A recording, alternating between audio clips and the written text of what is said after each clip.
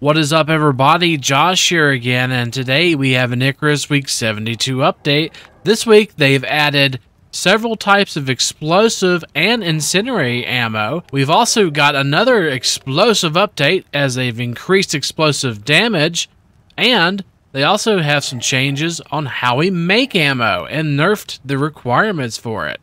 We also get some news about Galileo. Let's get into it, shall we? Icarus Week 72 update, explosive bullets. Icarus Week 72 update, new explosive bullets and improved recipes. Craft the new explosive bullets using volatile materials and get 5 times more ammo per ingot with our new and improved recipes. Week 72 is here and brings a revamp of their bullet recipes and an introduction to their explosive bullet. Craftable at level 30, explosive bullets add a new variation for your firearms with the new volatile material source introduced to create the recipe and used across firearms, pistols, and shotgun. They've also added ammo casings to the bullet recipe requirement, giving players 5 times more bullets per ingot invested. Finally, they've deployed even more elements to their fishing and bestiary features in the upcoming Galileo update, and they draw even closer to its release. Let's jump in and have a read, shall we? So this week we did get a bullet revamp, which is awesome, guys. We've been waiting for this for a very long time. They've revamped the bullet recipes in lieu of their introduction of explosive bullets and provide more granular and realistic resource investment that decreases the cost per bullet overall. This includes a new item, ammo casings, which can be crafted using iron ingots. Ammo casings come in stacks of 5 and cost a single iron ingot to make, which changes the flow from 1 iron ingot per bullet to 1 iron ingot per 5 ammo casings, which will make 5 bullets. For specific recipes, this replaces the use of an ingot to create a single bullet, to give ammo casings, giving you 5 times as many bullets per ingots invested. To balance this out, rifles now take 2 gunpowder opposed to 1 to offset the cost reduction in ingots. The only difference is shotgun buckshots, which now have the recipe of 1 ammo casing plus 5 copper nail plus 6 gunpowder and 1 epoxy equals a shotgun buckshot. The old recipe being 1 copper ingot, 6 gunpowder, 1 epoxy, and that equaled a shotgun buckshot. So now you can make ammo casings, and this requires 1 iron ingot to make 5 ammo casings. And you can make this in the machining bench. And in tier 3, towards the middle, you'll notice the ammo casing. And it's right above the cured leather chest pieces. So the ammo casings are required to be used with the buckshot shell. You see here, you required now ammo casings, copper nail, gunpowder, and epoxy. And of course with pistol rounds as well, requiring 1 per pistol round. And same goes with the basic rifle round, which now requires only 1 casing per bullet, but 2 gunpowder. We also got explosive bullets this week. Explosive bullets have been added to the ammo pool and can be used across pistols, rifles, and shotguns. Explosive bullets have slightly reduced projectile damage, but make up for it for the large explosive damage that is dealt in the radius with a fall off, potentially hitting multiple targets within the radius. And let's take a look at their breakdown below. The pistol explosive round does only 50 projectile damage, but does 200 explosive damage at a 400 radius. Rifle explosive round does 200 projectile damage and 300 explosive damage in a 500 radius. And shotgun explosive round will give you 20 projectile damage, which seems quite low, but 50 explosive damage at a 350 radius. So the shotgun does less damage than the pistol? Okay. This recipe is restricted until you're level 30 and then can be crafted in the machining bench. And it requires a new resource, volatile material, and it has its own recipe: 2 gunpowder, 2 oxide, and 2 spoiled plants. It can be added on top of a standard bullet to craft the explosive variant. Volatile material can be crafted in the mortar and pestle or chemistry bench, but is only volatile for 10 minutes and must be used in crafting an item such as explosive bullets within the time frame to keep its potency. They've also updated the frag grenade recipe to account for this new resource. Instead of 10 gunpowder, it now uses 2 volatile substances, a more accurate reflection on a realistic recipe. In addition to explosive damage, and the radius of explosives are now completely stat driven and is now visible on the grenade and Larkwell explosive arrow. Damage has been adjusted. So the grenade used to do 200 explosive damage at a 1500 radius. It does now 1000 explosive damage what is it, 5 times the damage, which is a huge upgrade, guys, from 200 to 1,000. And the Larkwell ballistic arrow has been increased by 100, it looks like. 100 explosive damage increase, but the radius is still 500. They also adjusted grenades of all type to now stack to 5, which is awesome. And they tweaked the blueprints in the blueprints tree for the gun and ammo, rearranging orders slightly and adjusting the incendiary round blueprints to no longer be exclusive to rifles, but include pistols as well. So, Volatile Substance is crafted and learned in Tier 2. Tier 2, all the way over here where the Herbalism bench is, and the Mortar and Pestle. And right here off the Mortar and Pestle, you'll see at the end, Volatile Substance, a highly explosive substance made from locally made materials native to Icarus, requiring gunpowder, oxide, and spoiled plants to craft. And this will open up several explosive variants of ammo that you can make in the game. We're going to show you that now. In Tier 3, you may have seen it earlier, we have the new incendiary ammo, and it differs per recipe. And you can make incendiary ammo for pistol and rifle now. And explosive ammo, which comes with all 3 different ammo types.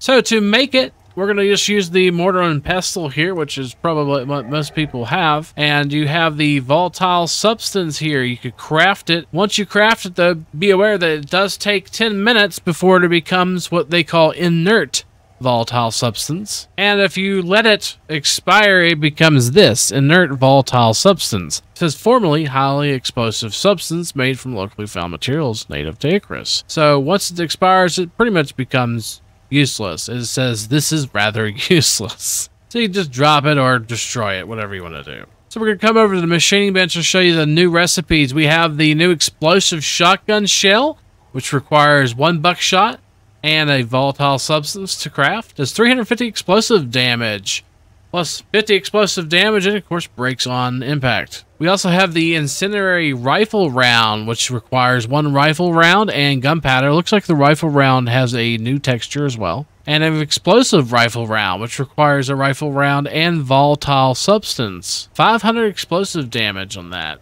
plus 300 explosive damage. Also got the explosive pistol round, which is a pistol round and volatile substance, and the incendiary pistol round, which is a pistol and gunpowder. So it wouldn't be proper if we didn't show you guys all these new bullets in action. So first up, we have the pistol bullets. So let's try out the new incendiary and explosive.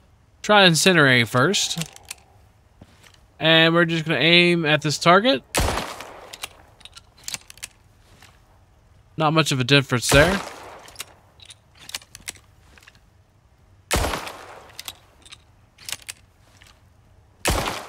Doing about normal damage.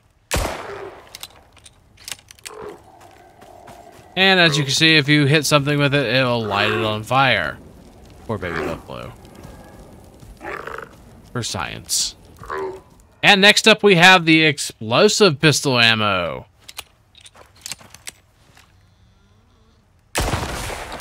Wow!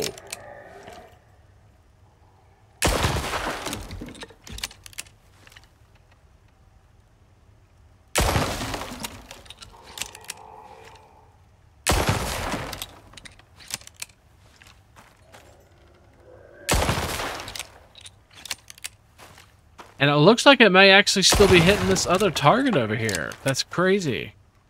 That's quite an explosive area of effect. So next up is the shotgun, and we're going to just show a little bit of the buckshot and then shoot the explosive version.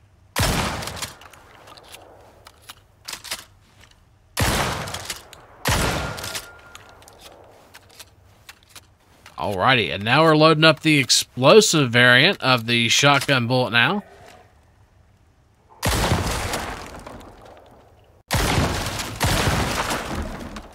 Wow.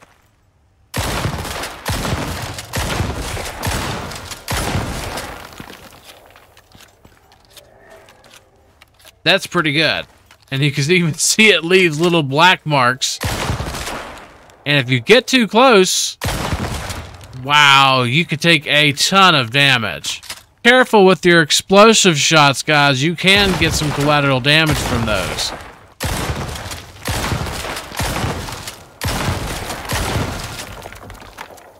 And lastly, we have the new rifle ammos, and we have the incendiary rifle round here. We'll try it out first. Try to hit the wooden structure there. Looks like it caught it straight on fire since we did that. We got another little baby buffalo here. We're just going to go ahead and execute it with it. And as you can see, it just kind of catches on fire like the pistol did.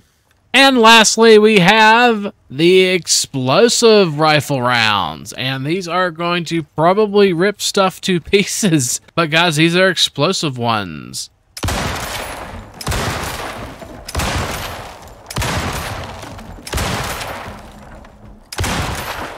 As you can see, they do a ton of damage, it looks like. Way more than the regular ones.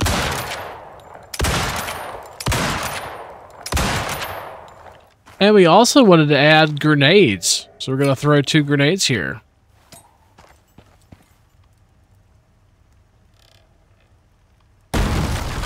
Oh!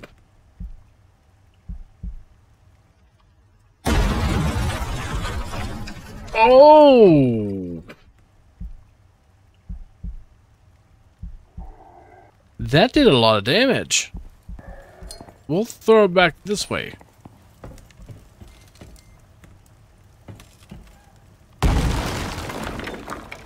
Those are insane now.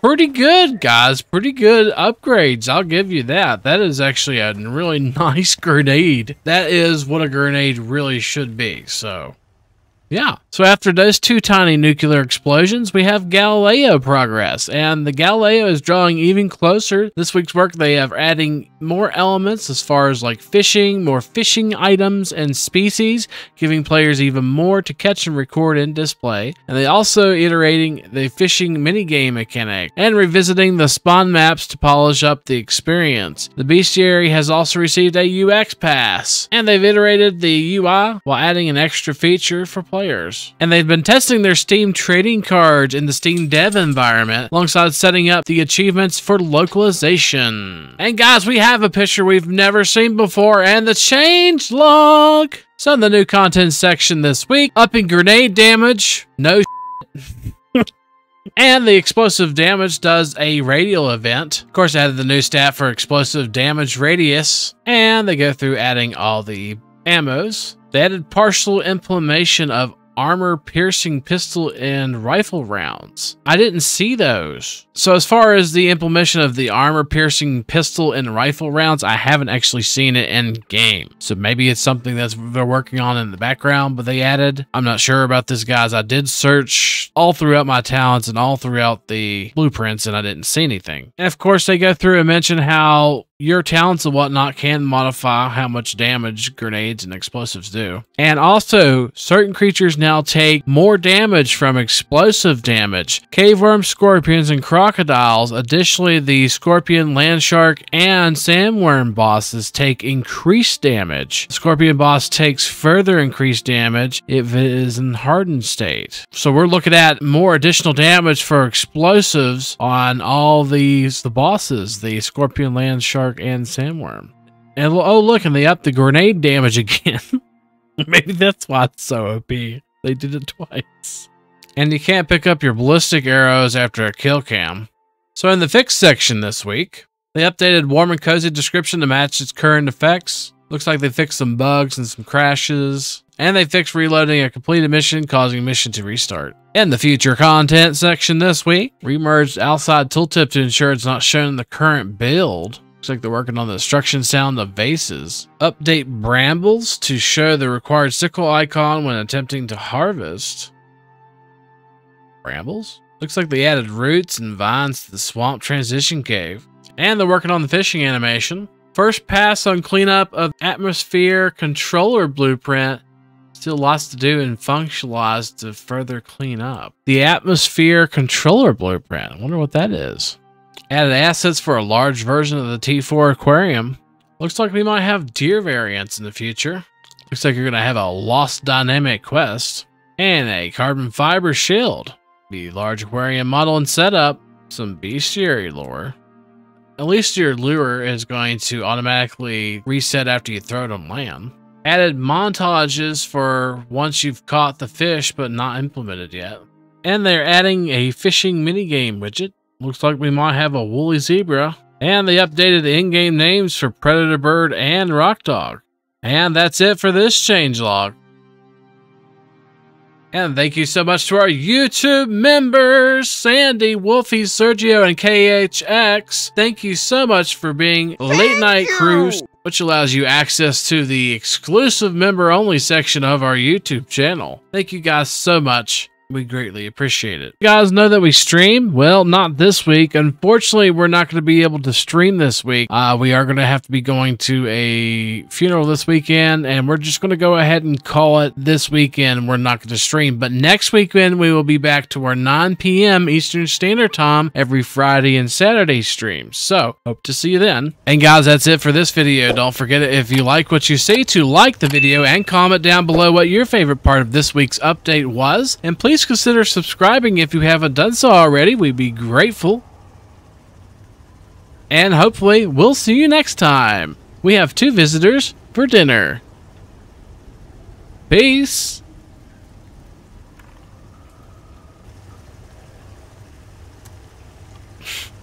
A lot of people.